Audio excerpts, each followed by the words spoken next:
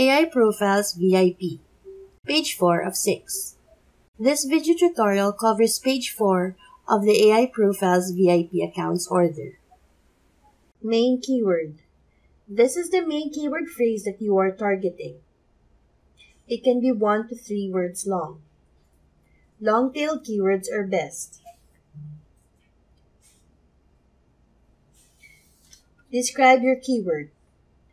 Write a short sentence about the main keyword phrase that you're targeting. Please use the main keyword only once.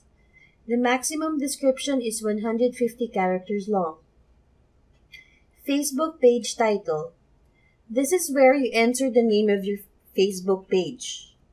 Please only use letters and no special characters will be accepted. The software will generate the Facebook web address based on the Facebook page title that you will provide. If in case the name you provide is unavailable, the software will add 2 random characters to generate the Facebook web address. For Facebook page title, I usually enter the main keyword phrase as well. Main site RSS feed. The RSS feed is optional and can be left empty. However, it's highly recommended that if you have a blog or website that you are promoting, you add the RSS feed of that blog here, as this RSS feed will be syndicated to the different Web 2.0 properties created via if.com. If you don't have a blog or website, but if you have an existing YouTube channel that you always update, you can use the RSS feed of that. How to get your YouTube RSS feed. This is the YouTube RSS feed template. This channel ID in red, we need to replace that with the correct channel ID.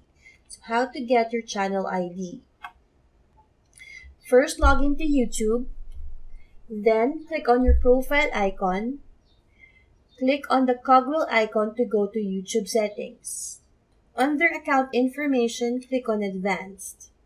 In the Advanced page, under Account Information, you will see User ID and Channel ID. Copy the YouTube channel ID in a text file as we will use this to create your RSS feed. So, here's the YouTube channel ID and here is the template. So we just need to copy this channel ID and replace this code in the template. To test if it's correct, open up your browser and enter your YouTube channel RSS feed.